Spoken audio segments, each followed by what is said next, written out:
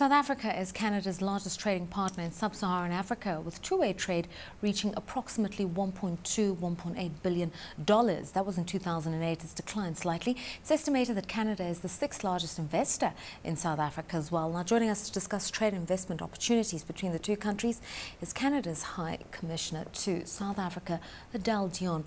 High Commissioner, thanks so much for your time. Many people always think of Canada as an afterthought, I dare say, to the United States. Everybody wants to access the US market. There's AGOA, there are all sorts of preferential trade agreements, and then there's Canada as a footnote. Does that bother you? Thank you very much for having me on the program, and also good afternoon to your viewers. I wouldn't describe it as bothering us, but it's a fact, and it's something that we work very hard to change. Yeah. Okay, the issue is, what are you doing to change it? Because people see America as the largest economy, the biggest market. They want that kind of penetration. And yet, there is a high middle income economy north of the United States with a big market, and we should also be looking in that direction. So in terms of profiling Canada as an investment destination, what's being done? What we do is we work very hard to identify South African companies, mainly SMEs, who would be good partners with Canadian SMEs. Now, this is definitely a one step at a time activity, because the mining sector is the sector that is most familiar to both sides, South Africa and Canada, and the biggest in terms of investment and trade. We, for example, attend in large numbers the mining indaba in Cape Town every year, but we do very much have ongoing partner arrangements with South African companies looking to partner with Canadian companies. So we tend to take a low-key but partnership intensive approach. I mean, we talk about trade being in the region of $1.8 billion in 2008, possibly $1.2 billion in the last year or so. Is a large component of that minerals and mining goods? Yes, a very large component is partly because, of course, these are very high value goods, but also because it is the sector where Canada and South Africa have been traditional partners for longest. And I must point out, it's by no means all one way.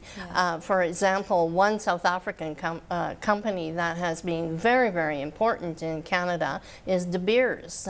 They've been in Canada for 50 years, and it's really thanks to De Beers mines, diamond mines in the Northwest Territories, that Canada is now the third largest diamond exporter in the world.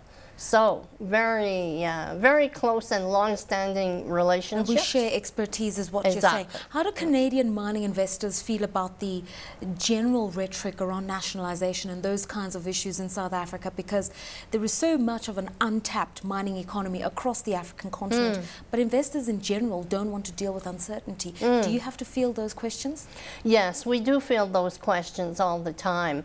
I think particularly right now, because of the international economic slowdown, investors in all sectors are being cautious. The main, in terms of the mining sector, always, it's exactly as you say, investors don't like uncertainty. And in the mining sector, it's always a long-term investment. So our companies looking to invest in South Africa always want to know, is this a policy or is it only a policy discussion? What are the positions of the government of South Africa as opposed to the public debate? wheat. And they also tend to be very concerned in South Africa, as everywhere, about the regulatory framework. That is another big one for them. Another area where you do a lot of business is agribusiness, and that's important because we know that rural development is a key pillar of the South African government's poverty alleviation and jobs strategy.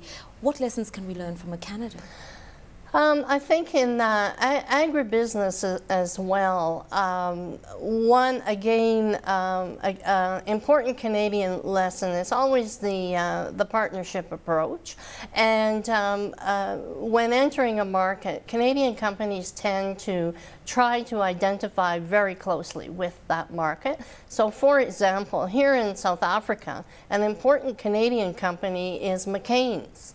But many South Africans simply do not realize that McCain's is a Canadian company producing very good chips.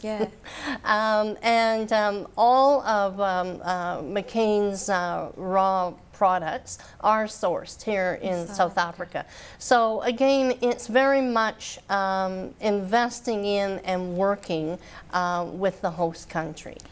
Over the last 20 years, Canada has provided over 200 million Canadian dollars in development assistance. A lot of the work directed towards HIV and AIDS, and for obvious reasons, and increasingly attention is focused on training public service staff. Why is that? Yes.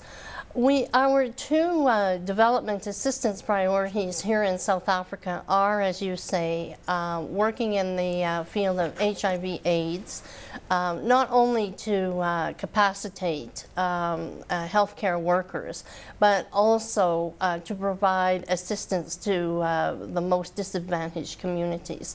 In terms of service delivery, our key focus is working with governments to build human resources capacity, to improve delivery, and help institutions work more effectively and efficiently.